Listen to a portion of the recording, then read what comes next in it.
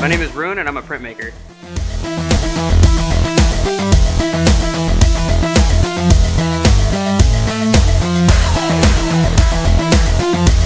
Yeah, I graduated spring 2014 from California State University, Long Beach with my degree in printmaking, of course. I started off just kind of doing printmaking as a kind of side thing. I mean, just like everybody that I've ever tried to introduce into the process of printmaking or the field of printmaking, they always ask me, oh, so you print t-shirts? Yes, that is a facet of it, but it's not all of them. Of course, that is how I started off, but once I got kind of into it and learned all of the different,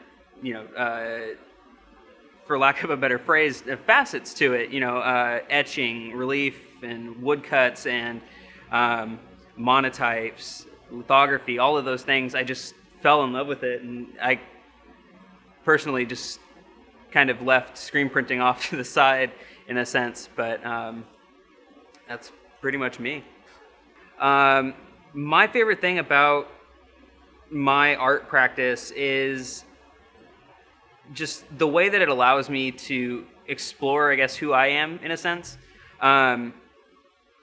I mean, a lot of times people say that, art is it's a form of self-expression, and for me, it's a form of self-exploration. I feel like they say that you know yourself best, and sometimes I feel like I don't know myself best. I feel like I don't even know myself sometimes.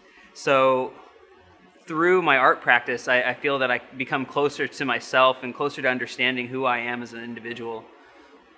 A lot of the I guess, non-objective art that I do, it stems from just kind of trying to figure out my own thoughts and everything. I constantly overthink everything, and my mind just always seems to be racing. But a lot of my other work tends to be more, I guess, fictitious in a way. I grew up a lot watching Star Wars, Indiana Jones, things like that, where it was just a constant adventure. And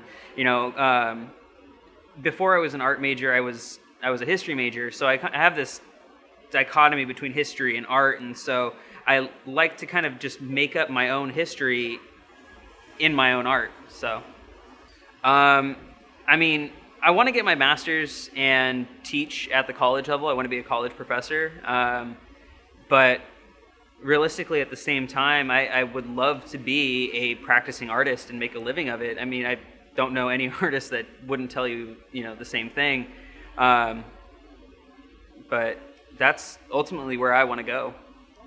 I guess the next big thing that I really want to do, I've kind of already started based off of various, South American, Central American cultures. I've begun to, in a way, create pseudo-cultures or fake cultures.